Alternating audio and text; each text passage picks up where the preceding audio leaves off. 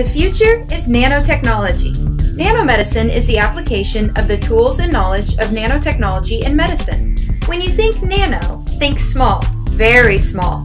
One nanoparticle is too small to see with a microscope and is only about the size of 3 gold atoms. Nanoparticles are like ants, tiny, yet very capable of getting their cargo exactly where it needs to go. Dr. Bottini's new nanomedicine delivery system targets only the malfunctioning immune cells and leaves healthy ones alone. In autoimmune diseases like rheumatoid arthritis, the immune system attacks healthy tissues, often causing an accumulation of immune cells in the joints. This accumulation can cause swelling, pain, and if untreated, serious tissue damage. Nanomedicine is working to address the problem by manipulating cells at the atomic and molecular level, allowing medications to act more precisely. When the nanomedicine particle enters the body, it searches for the cells it was designed to attach to. These cells have the opposite receptor, allowing the nanomedicine to only attach to the desired cell. When the correct cell is detected, it attaches to it and releases the medication, meaning the malfunctioning immune cells receive the medication, leaving healthy cells alone.